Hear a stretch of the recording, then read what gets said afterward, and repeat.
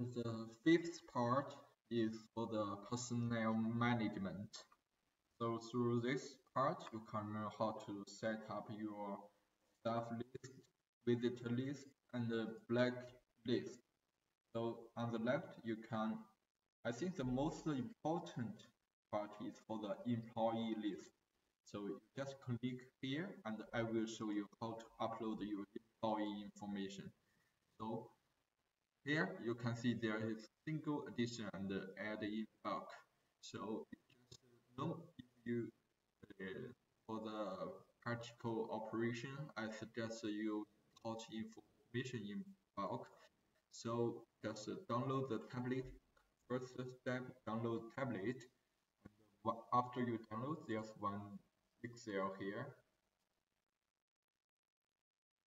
So this is the Excel, the tablet.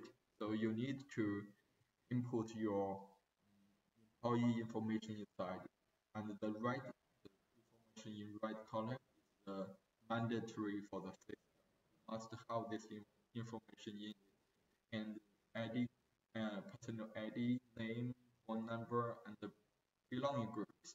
For phone number, name, and personal ID must be different from each other. And after you finish, you just save it on your laptop and you click upload Excel. So here, you can upload the Excel here. Start import it. Then you can see the report. 3 people upload successfully. 6 people failed. And this is the error details, so you can change the error, do some adjustment to resolve these errors. And when you back to the list, you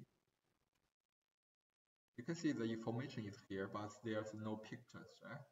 So there's another method: import your pictures, the pictures in the system. So this is a very important rule. You need to read this first before you upload anything.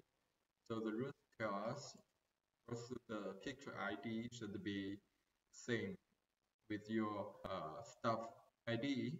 So there's 1, 2, 3, 4, 5, 6, 5 pictures. So and then to comprise them in one comprised document. So then after that you can upload from this document here. So start mode, overwrite it, and you can see 5 people are uploaded successfully. So back to the list, you can see the pictures are put in the match the client staff information, and click refresh. Your device will download. If the device is in the network, it will download automatically from the server. So it will start working. Let's say you have 50 devices, they will start working when you refresh this in system. And here, here is the very important rule for the face recognition portrait, and give some basic requirement for the face pictures. So if the picture is not clear, we suggest that you clear the picture from the system and register from the device. You click, you can see if your device is online, you can click any of them to register your staff pictures here and then save. Yeah, I did successfully. Come back to the list. So here you can see the group here.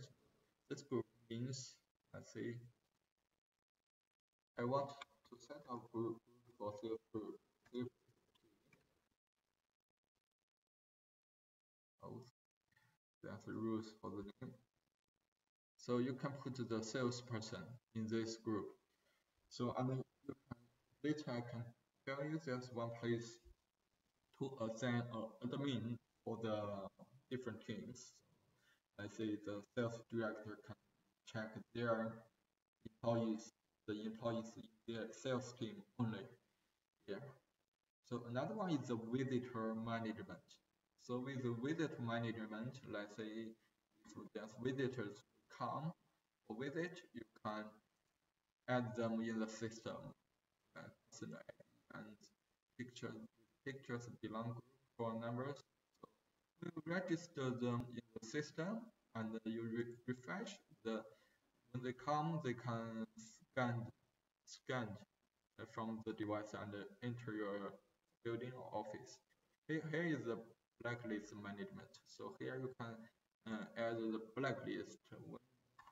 When this person come to the device and do face scan, the device can record their face or pictures and even give an alarm to warn the system operator that a person from blacklist reach the building, reach the office. This is for the personnel management functions. Thank you.